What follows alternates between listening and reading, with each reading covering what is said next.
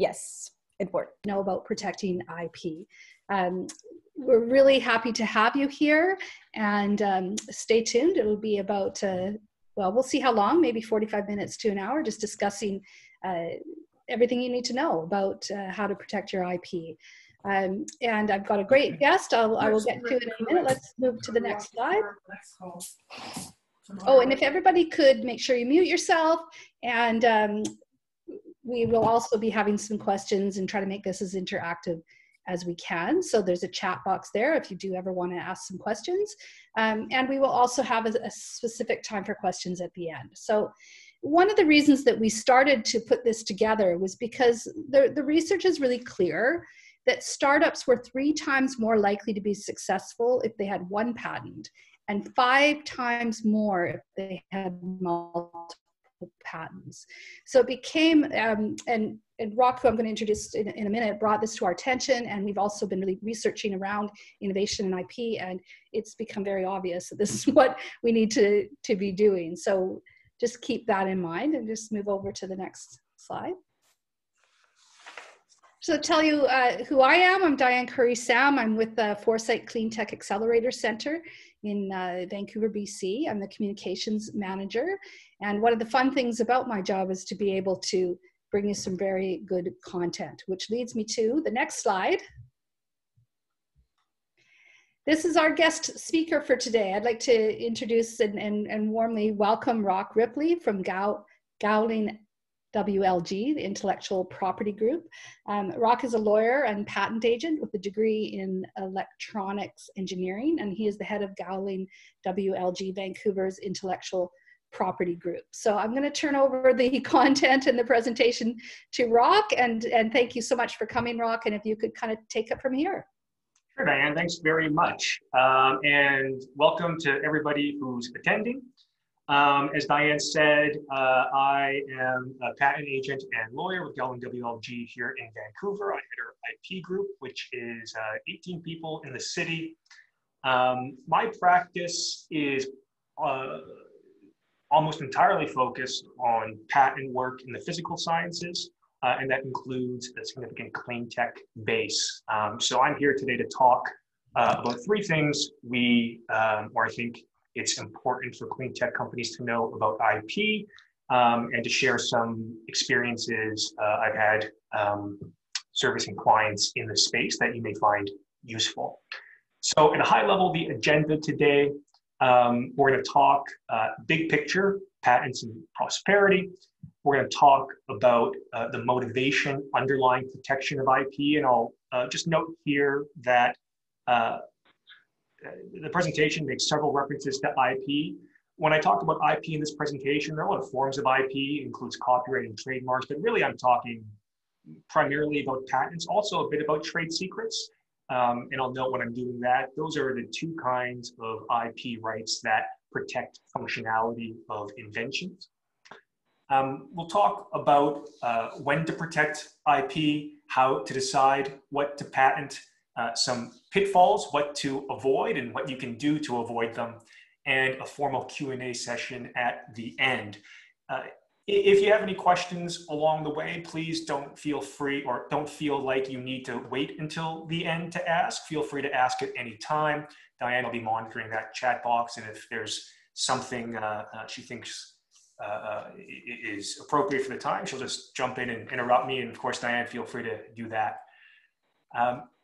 So to start, I want to talk big picture and what motivated me, to talk to Foresight and to research this topic more, above and beyond the fact that I'm an IP lawyer, because we all make choices when we decide how to apply our skills. A lot of you are going to be entrepreneurs who could have decided, well, I could start a company or work for a company in many spaces. You've chosen clean tech. Similarly, when I look at the Canadian economy and where we stand relative to other advanced nations, I think to myself, well, what's going to best position our country for growth? And BC specifically, because I'm located in Vancouver, but not exclusively. I know Foresight's reach is across the Western provinces as well. So if you're tuning in from Alberta or Saskatchewan, then I think everything I'm saying in this talk is going to apply to those provinces equally as it applies to BC.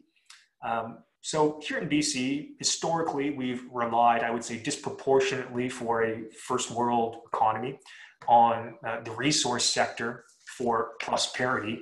And I think as we've all seen recently, not just with COVID-19, but trade disputes and international politics and technology disrupting the need for certain traditional industries, that I don't think is an ideal long-term plan if we want to stay prosperous. So for a long time now, BC and Canada, of course, generally has been transitioning towards embracing the tech sector to drive economic growth. And I think we need to continue down that road to be successful. And I think success, in my definition, includes commercialization. Without commercialization, we're basically performing R&D for the sake of R&D and giving the windfall of that investment to a large degree to foreign companies and countries that can then go and successfully commercialize. And generally speaking, other countries do it better. So I think it's correct to say, because of the fact that historically we started very resource intensive, and although we're transitioning, we could do a better job commercializing, that we are in fact still in transition. So from an IP perspective, that's true. According to the World Intellectual Property Organization, WIPO, we're 14th in the world in terms of patent filings. We have the 10th largest economy. In terms of aggregate numbers, the Chinese and the Americans by far are the largest filers. China in particular, their growth has been increasing exponentially the last several years. A lot of that growth has been domestic Chinese filings, which tend to be relatively inexpensive and frankly, relatively low quality. But a lot of that growth as well have been higher value international filings, where they'll file an international application and then use that to springboard into 5, 6, 7 other countries. So there's been a growth both in their lower value domestic market and their higher value international market. Per capita, Korea and Japan, perhaps unsurprisingly, are actually the highest filers in the world. Our gross expenditures here in BC on R&D, it's 1.4% of our GDP compared to an OECD average of 2.4%. That equates to roughly 2.5 billion short of the OECD average. And IP leakage is a problem. What's IP leakage? Well, it includes IP being generated and protected and then being sold or divested to companies outside of Canada, but it also includes R&D being performed and not properly protected with IP, so a loss of chance of commercialization. And I think all that is indicative of the fact that we've still got a ways to go. And part of what I hope to do here is to give you the information you need so that when you're making decisions day in, day out, running your companies, you'll know what you have to do to continue the successful progression of our economy to one that is reliant and embraces technology for growth and prosperity. If you're interested, the last two numbers, the last two statistics I cited, the GDP number 1.4% versus 2.4% in the discussion on IP leakage, those are actually from a couple of reports that were fairly recently published by the province. One is the final report of the Emerging Economy Task Force. You can see that on your screen now. Another is the report of BC's outgoing Innovation Commissioner, Alan Winter. Both of those reports talk about Cleantech and they talk about IP as being important to the future of BC's economy. So if it's something you want to read more about, those reports are available to you. So jumping right in, planning, when should you protect your IP? When do you make these decisions? And the answer is at the outset. And I'll also take this opportunity to say that at a macro level, it's not too early as a company, if you're a small and medium-sized enterprise and SME, to start patenting. It's not something that you need to do or that you should wait to do until you're a large company. Certainly large companies do file a disproportionately high number of patents, and they have dedicated budgets and teams. But having a patent portfolio when you're a smaller company can do a lot of good for you. And in fact, the patent system can be used as a tool to level the playing field between smaller and larger companies to a certain degree. You know, one of the most famous patents in the world probably is Amazon.com's one-click patent, which is kind of lambasted in the press because it's a patent for one-click ordering of online goods. And Amazon, of course, now, I saw an article today, Forbes is ranking Bezos again as the richest person in the world. But when they applied for that patent application, probably nearly 20 years ago now, they were the upstart. So they were the SME, and they used that patent, and that patent got litigated against, at that time, the entrenched player, Barnes & Noble, and Amazon won. They've also licensed that patent. You go to Apple's website, you're about to make an order. They have that one-click patent under license. So they're very early in their development as an SME. Amazon used IP to strengthen its position against established players and used it quite successfully. So certainly not too early for SMEs, generally speaking, to protect their IP. In terms of the micro-level decisions you're making, plan at the outset, I think for a couple of reasons. One, you want to, during R&D, at the beginning of it, budget the amount you're going to need to file patents. You're looking at around, I always say, over the course of a full year of filing, your first year, somewhere between $15,000 and $20,000 for a standalone invention to get a full application on file. Depending on the strategy you employ, you might be able to shift that cost towards the end of the year rather than the beginning. And of course, if you have a group of related inventions, for example, several that are directed at the same product for similar technology, you're going to get a bit of an economy of scale if you file multiple applications. But just as a ballpark, that 15 to 20K number is the one I use. Another benefit of setting aside the budget at the outset is that IP stays top of mind, so that when you're going through your product development cycle, you can get to a place where you have lots of time to prepare applications, to instruct outside counsel, to file, to make decisions, as opposed to the place where you are going to be shipping in a week and you realize, wow, maybe we should protect this. And then all of a sudden it's a huge rush to get your ducks in a row. So for that reason, I think planning early is really important. You also want to file early and no later than disclosure or commercialization of your product. We'll discuss it a bit later, but disclosure or commercialization is a trigger point for when you can shoot yourself in the foot, because by self-disclosing, your invention is no longer new and therefore you can no longer patent it. And in certain cases, even secret commercial use can count as a disclosure. So you definitely, best practices to file before you disclose or commercialize. You want to consider as well freedom to operate before your product design is finalized. So when I'm talking about filing, that's creation of your own IP assets. Freedom to operate is avoiding the avoiding other people's IP assets. So making sure that even if you don't have patents protecting your product, if you sell your own product, you're not going to get sued for infringement. This is particularly important because if you're seeking investment or acquisition from larger companies down the road, a lot of those larger companies are risk averse.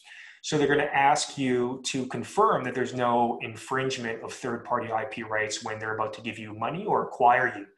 Now, you'll always be asked, you'll always have to deal with it in the investment agreement or the purchase agreement.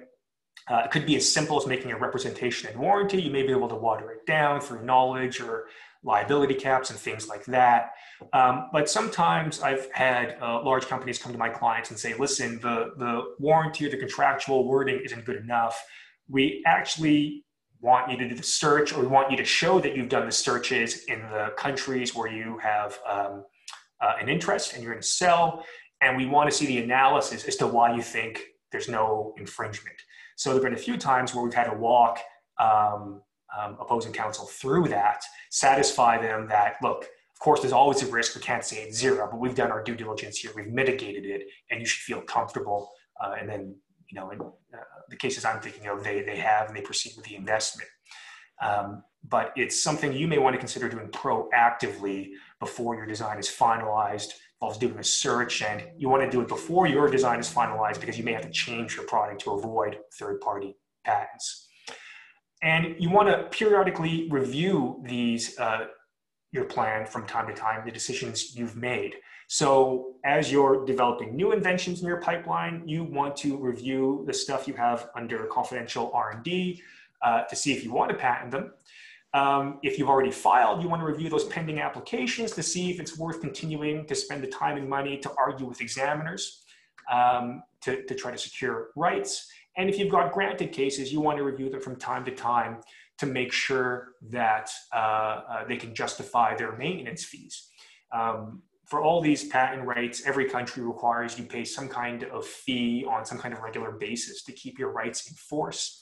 Typically, it's annually on the order of hundreds of dollars. So in isolation, not that big a deal, but if you have a portfolio covering multiple products or multiple patents covering a particular product in different countries, that can add up. Also in the United States, kind of an outlier in many ways, they have maintenance fees where you only pay them every 3 or 4 years. So there, each fee costs on the order of thousands of dollars because you're only paying them infrequently, and it's a bit more of a reason to revisit before payment. So if that's the plan, why are we doing it? A few reasons. One, your classic reason, a marketplace moat. What I mean by that? Well, IP and patents in particular protect the fruits of your R&D. So if you get a patent for a product, it stops other people from making, using, or selling that product, regardless of whether they independently created it or not, regardless of whether they were even aware of your product before they started selling their own.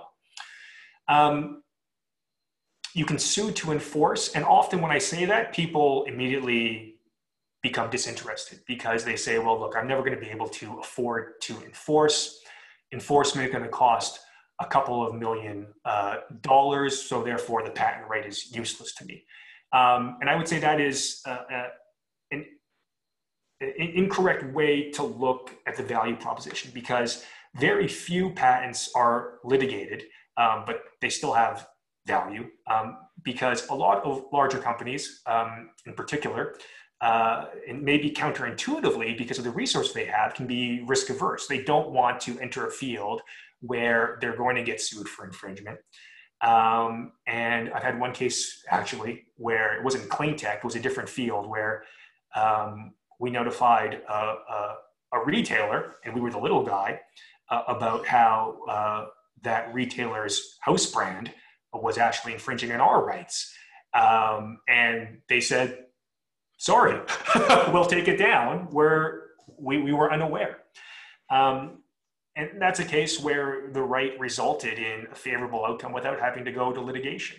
So just because, yes, absolutely, it is really expensive to enforce beginning to end. Enforcement is relatively rare.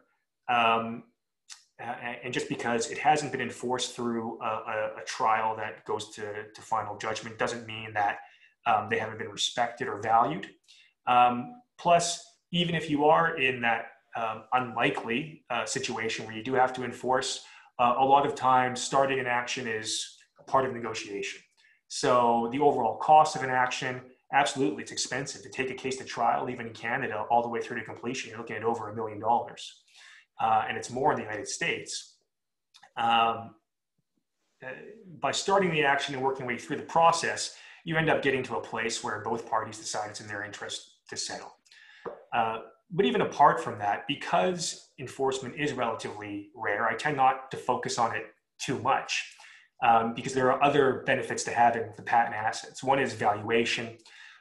When you're trying to attract investment or you're going to put yourself up for sale for an exit, the companies that are going to be looking to invest in you actually do have the resources to enforce those rights. They probably have existing portfolios, so they're going to view those rights differently from an enforcement perspective than you will.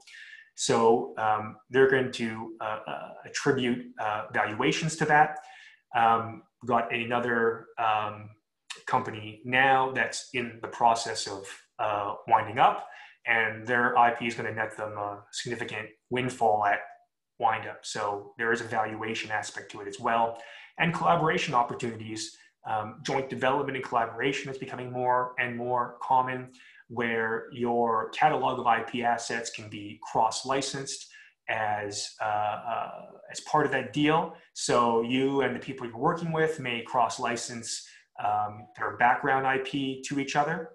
And also, you may want to have a line in the sand before you start collaborating with someone to show exactly what it is you brought to the table. And instead of some kind of amorphous description that's hidden away in lab notebooks about the IP you're bringing to the table, it's a little easier to delineate what you owned at a certain date if you can actually point to a standalone document like a patent that's been filed with a government agency.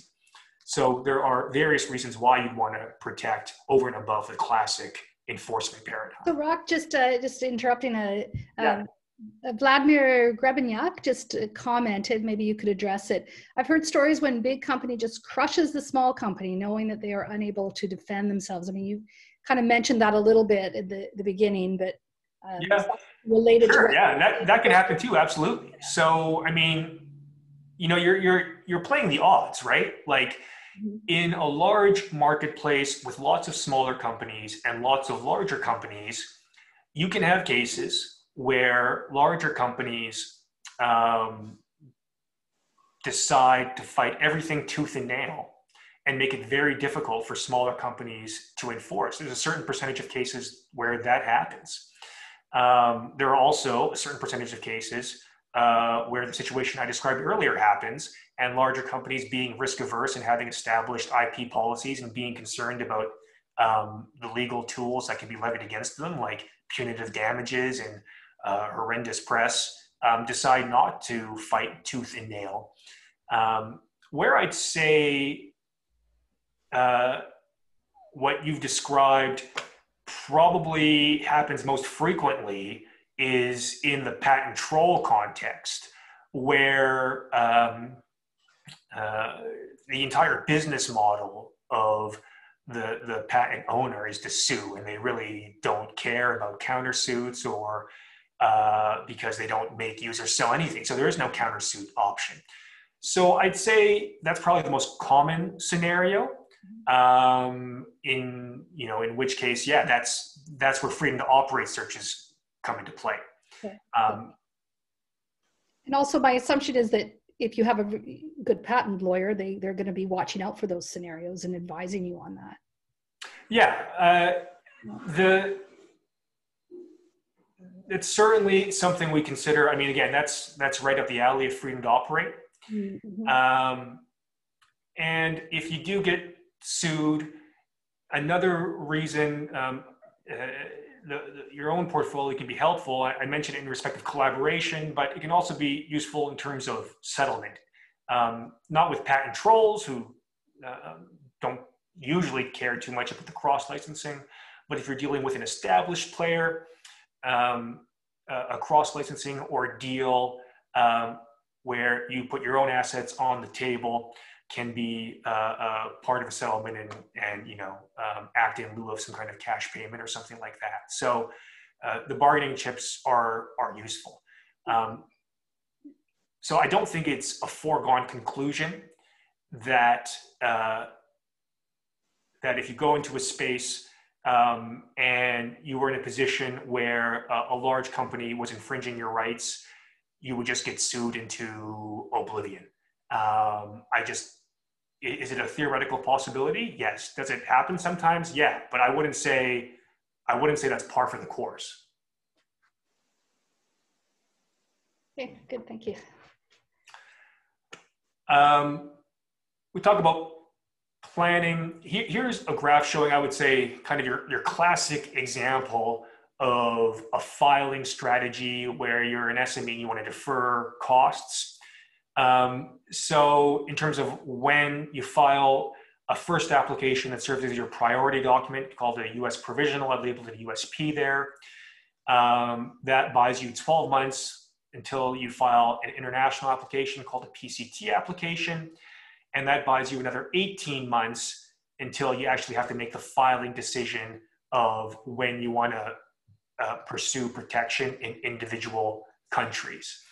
The reason this system exists is basically to defer costs in the protection process.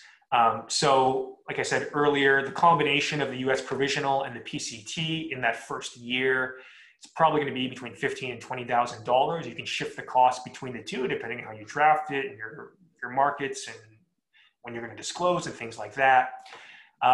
Then you've got 18 months of deferral, and your next big cost milestone is when you have to go, what's called going national, when you file those national applications, you know, US, Canada, Europe, China, Japan, and that's when you have to pay translation fees and filing fees in all those countries, and hence the 2.5 years of deferral until that point. So question again from Vladimir. What would you say about filing provisional being a public disclosure and letting everyone else know about your IP? So he's asking about that, filing the provisional and whether that's a public disclosure. So filing a provisional is not a public disclosure. Filing a provisional doesn't count as a disclosure. It's a confidential document. Provisional is held confidential for that 12-month period that I've shown on the screen.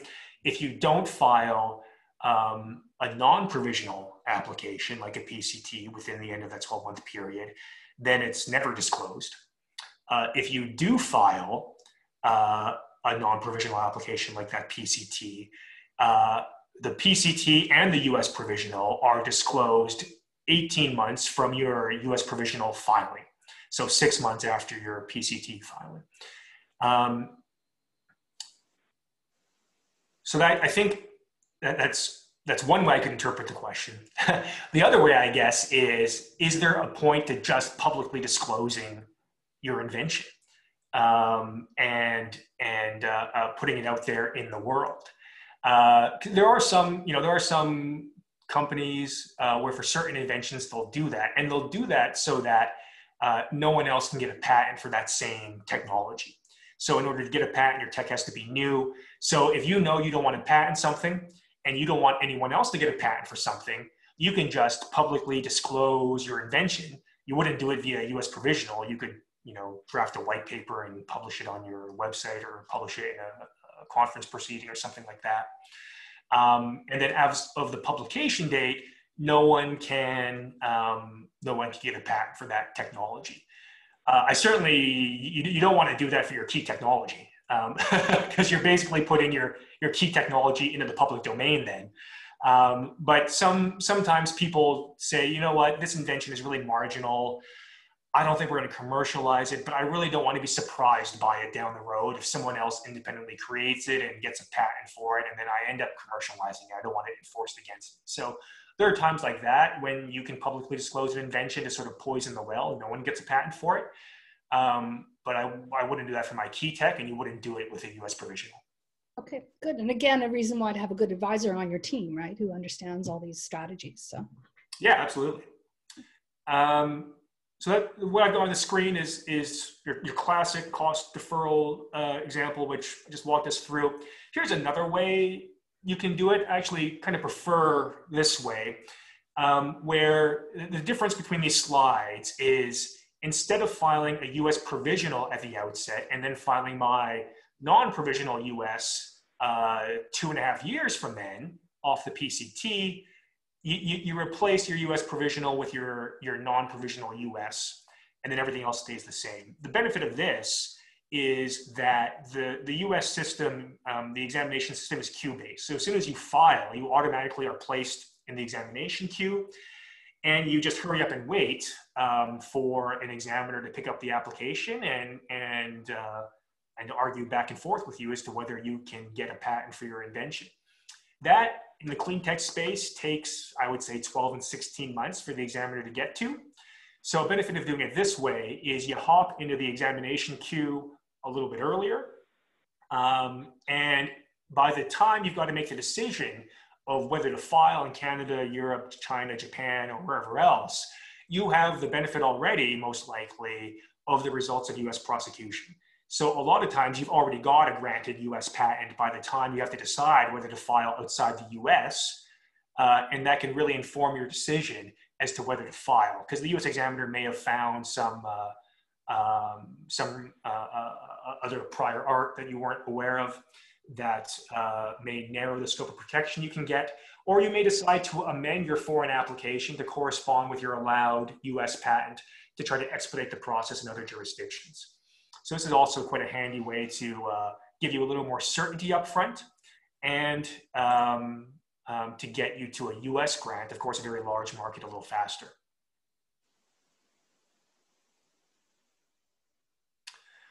So in terms of planning, what should you patent?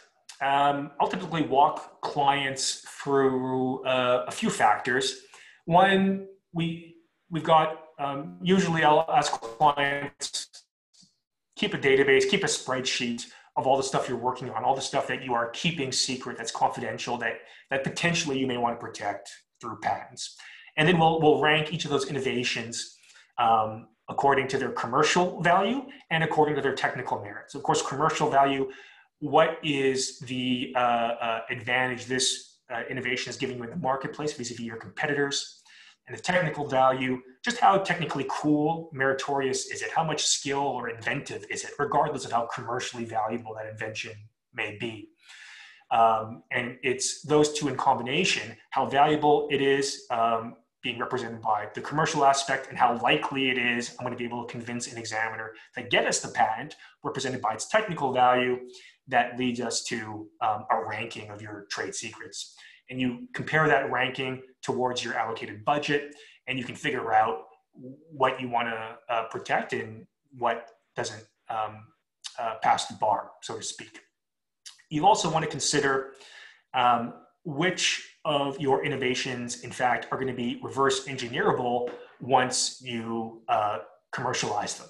So particularly in Cleantech, if you're selling heavy equipment or any kind of tangible equipment to third parties, as soon as that equipment is sold, your third parties, your customers, are going to be able to take it apart to reverse engineer it. And if they're going to be able to reverse engineer it, you actually don't have the option of keeping the invention secret. It's, in terms of proprietary intellectual property, it's going to be a patent on that product, or it's going to be nothing.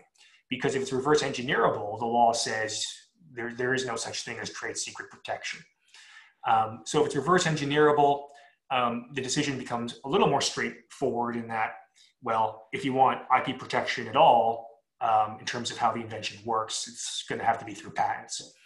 And then another criteria to consider is, even if it's not reverse engineerable upon sale, once a competitor sees what you've sold and is, say, inspired by it, how long would it take for that competitor to independently create that invention? If it's going to be a very short time, then it is that is something that lends or that tends towards patenting, because again, the legal prejudice to filing the patent is the fact that your invention is disclosed.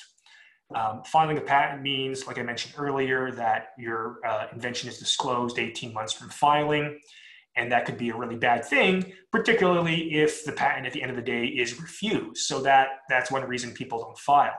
But if your competitors, after seeing you commercialize, are going to be able to independently recreate your successful product fairly easily anyway, then there's much less of a downside to proceeding with filing.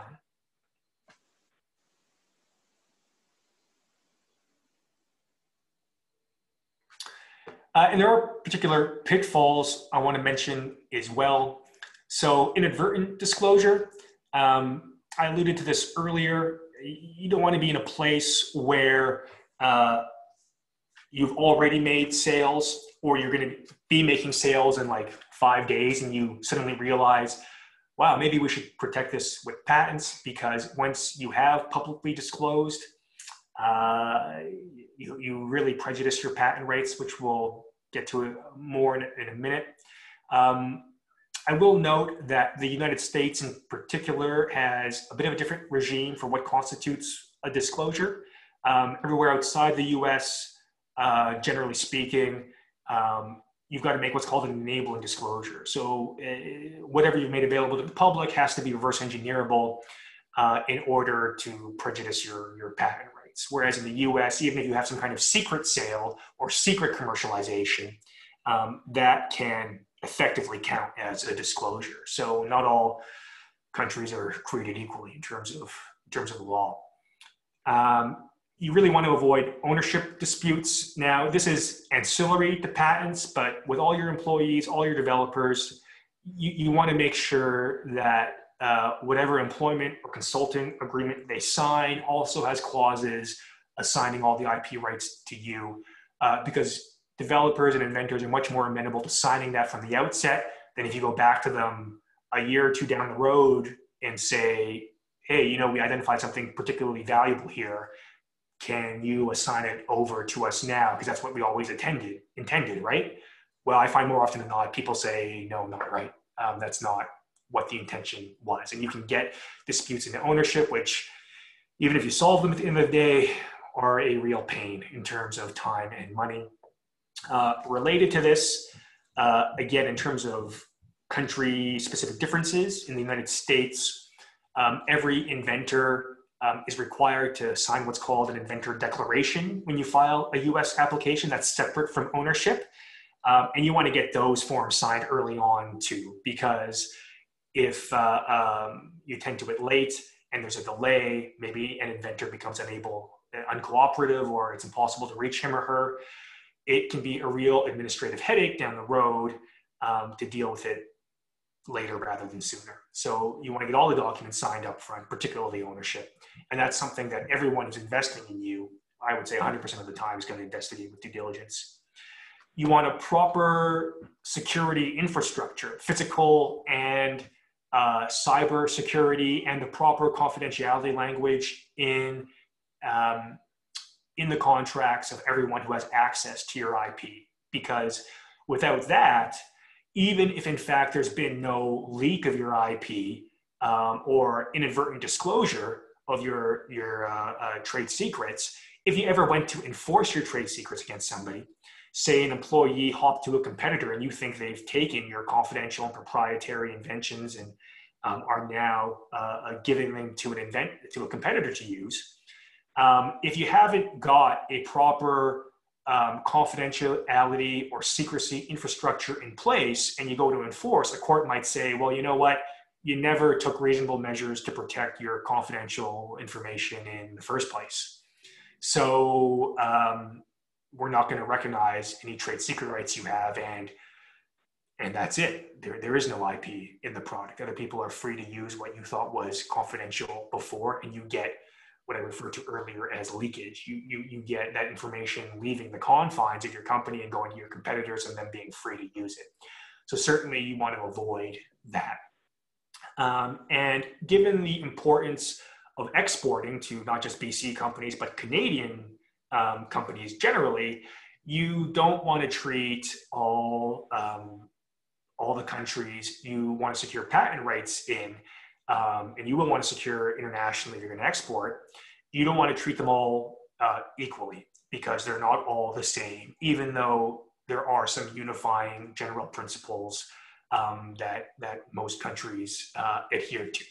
So, for example, China has a very protected domestic market.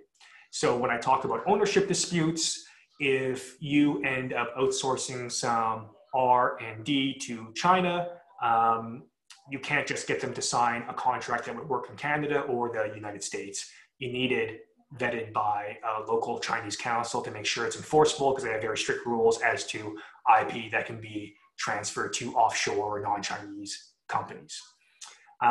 Also, the letter of the law may be the same, for example, in respect of what various offices say they'll do. The European office and the US and Canadian offices all say, for example, that after you file, you can't amend the application in a way that adds what's called new matter. You can't add new stuff to an application after filing. But in practice, the European office takes a much, much stricter view of that than the American and Canadian offices. So that's really going to affect your filing strategy up front and your prosecution strategy, the arguments you advance to an examiner if you get a rejection. In our office in Vancouver, we actually have 3 European patent agents on staff and part of the partnership who are working with us, helping our clients in that regard. And of course, the US market, probably top of mind for Canadians. I probably do more work in the US than in Canada, simply because their economy is 10 times larger. And there are nuances there in respect, I mentioned earlier, declarations, appeal process, disclosure requirements. So you definitely want to keep all those top of mind as well. And that's something skilled and experienced counsel can help with. And I do think actually Canadian counsel is particularly well positioned to help on the international front, because I've dealt with a lot of US attorneys. Because the US market is so massive, $20 trillion, you can do, frankly, quite well just focusing on the US market.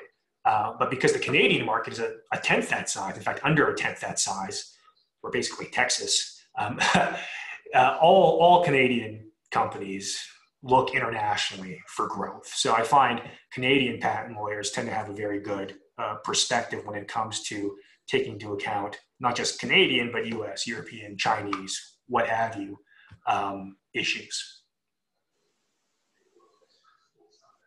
So I'll take you through now a few of the common pitfalls I've seen, which I would like not to see from anybody attending this webinar. One is something called the quick and dirty US provisional. These used to be a lot more common, and I see them falling out of favor now, which I think is a good thing. So a quick and dirty US provisional is one where, for example, you file something pretty informal with the US Patent Office. It could be a design specification, could be something you wrote yourself, could be something that resembles a patent application, except it doesn't have a full claim set, which is where we define the invention and the various layers of the invention, the various elements that you may find in certain examples of the invention, but not in others. You file that to save money up front. Then 12 months later at the PCT stage, you spend the money to flesh it out. And then 18 months later, you go national like I talked about before. But the problem here is that I find often there's a disconnect between the protection people think they're getting from these quick and dirty provisionals and the protection, in fact, they actually get. So if you file a quick and dirty US provisional that discloses, let's say, a pretty narrow example of your invention. Let's say you've just developed a prototype, particular kind of wind turbine with a novel blade shape and some modifications to the electronics. And you describe this turbine with a novel blade shape and electronics modifications. And let's say the blade shape is much more important than the electronics modifications. Because really you could commercialize existing turbines by outfitting them or retrofitting them with new blades without changing any of the electronics. Then after a US provisional, thinking you're protected, you go and you make sales, you file your PCT, and then down the road, you file internationally. Well, the problem in countries like Europe and China is that your sales after your US provisional are going to invalidate all your patent rights unless you can say, listen, everything I want protection for is disclosed in my first filing, my US provisional filing. Well, like I mentioned earlier, the European office and the Chinese office as well take a very strict view as to the amount of overlap you need between your PCT application and your US provisional application in order to give you the benefit of that US provisional application. So what they say is, well, you know what? Really, in this PCT application, you say the invention is the shape of the turbine blade. And it doesn't matter if you use that turbine blade with the electronics you disclosed in your US provisional. But because you disclose the turbine blade in combination with the electronics in your US provisional, that's all we're going to give you protection for. So you can find yourself in a position where in Europe and in China, you have a patent that is limited to the specific example you provided in your US provisional and not to really what's commercially valuable. In US and Canada, we're a lot more forgiving because if you make a sale within 12 months of your first filing, that can't be held against you. So often it's not a big problem in the US and Canada, but in Europe and China, it definitely is a big problem. It's a pretty common one to boot.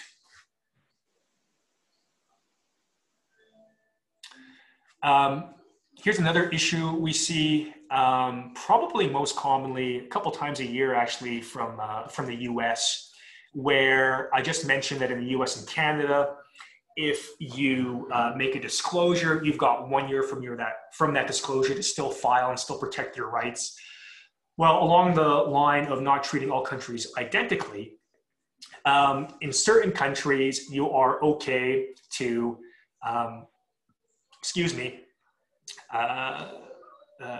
in certain countries to invoke the benefit of that grace period, you actually have to file an application in that country or file a PCT application. In other countries, you're allowed to rely on a provisional application or some other kind of foreign application. So in the US, you are allowed to rely on a provisional application to invoke the benefit of that 1 year grace period. So you could have a disclosure at day one, wait 12 months, file a US provisional, wait another 12 months, and then file a US non-provisional. And assuming your US provisional and US non-provisional are identical, you would be fine in terms of getting protection in the US for what you disclosed on day one. But you wouldn't be fine for anywhere else there, because in Canada, you actually need a Canadian filing or a PCT filing as of at the 1 year mark. And in Europe and China, there's no grace period whatsoever. Japan I'll talk to a little bit more in a slide, but again, not all countries were created equally.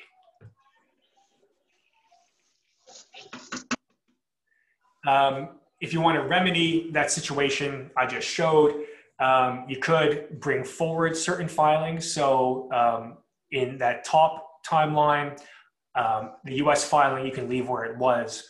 You can bring forward the Canadian filing, so it's also filed at 1 year from your first disclosure, and that would be fine. You can bring forward the Japanese filing as well. Japan also has a grace period, but another international tweak is that you have to actively invoke the grace period and describe the disclosures you want it to cover. Canada and the US, you don't have to do that. And if you don't actively invoke the grace period at the time of filing in Japan, you don't get the benefit of it. So another international nuance to remember.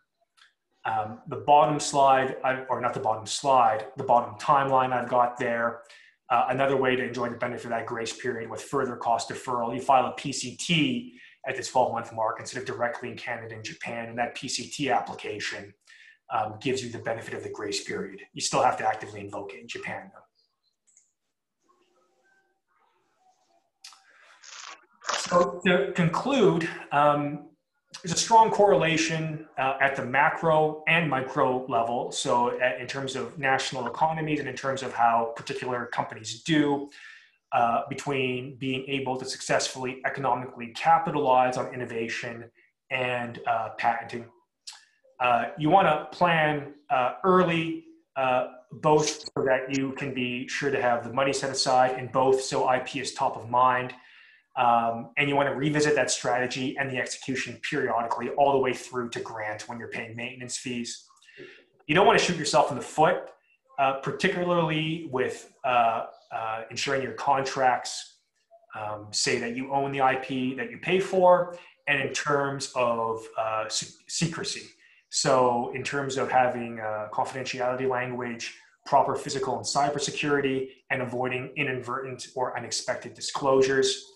And you want to be mindful of international considerations as well, because almost certainly for scaling in Cleantech, you'll be exporting, and you'll be exporting to places like Europe and Japan and China, where patent laws, even if according to the letter of the law, they're very similar, in terms of how they're applied, they can be applied quite differently from each other and how they're applied in Canada and the US.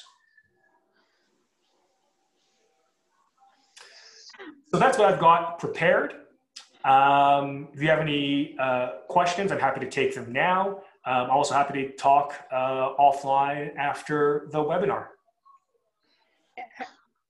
Excellent, thank you. I do have one from Vladimir again that I didn't want to interrupt your flow, but here it is. He's Sure.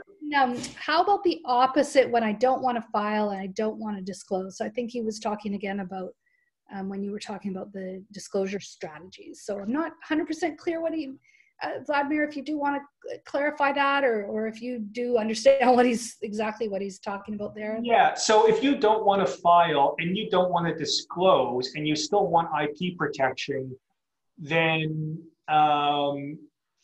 in the realm of protecting functionality, all you've got is trade secret. So you've got to make sure there that everyone who has access to the invention is bound by an obligation of confidence through some kind of written contractual language. You want to make sure you have the cyber and physical security measures in place. Sorry, Yeah, we need someone to mute themselves.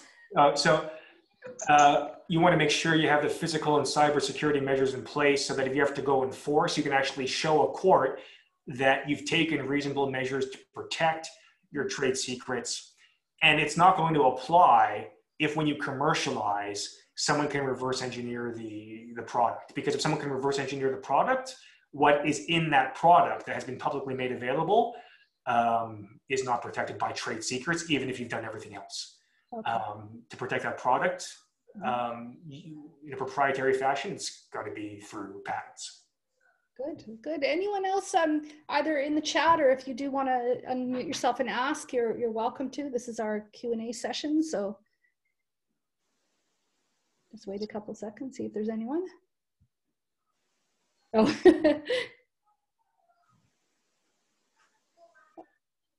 Okay, well, excellent. Maybe just switch to the next slide for a second. Sure. Look. Do you see that? Yes, we do. So I just want to thank everyone for coming. This is, Foresight. We are here to help you with your clean tech startup, and with if you're interested in clean tech innovation or investment. We've got lots of programs, and stay tuned for what's coming up. We've got a water-related clusters happening. We've got a future economy series with our core cluster, and lots of great things happening for the fall. If you just want to move to the next slide. That is our next, if you want to check out our next webinars events, actually, if you just go to the Foresight site and click on events, it's all there, but that's the actual link if you want. And did want to just wrap up. I really thank you to Roch Ripley from Gowling WLG for providing this great information for us. It will be recorded and put up on our website. And again, thank you very much, everyone, for coming. And thank you so much, Roch, for providing that great information. Thanks for having me. I'm happy to do it. And if anyone has any questions after the fact, feel free to call or email me. If you just Google me, you'll get my contact information. Or Diane can give it to you as well if that would work better. Perfect. And again, thanks very much. We're going to wrap up now. I noticed that Astrid has put the link in the chat room. So there it is for our next upcoming events. Thanks very much again, and thanks to Roch. Thank you. All right, bye-bye.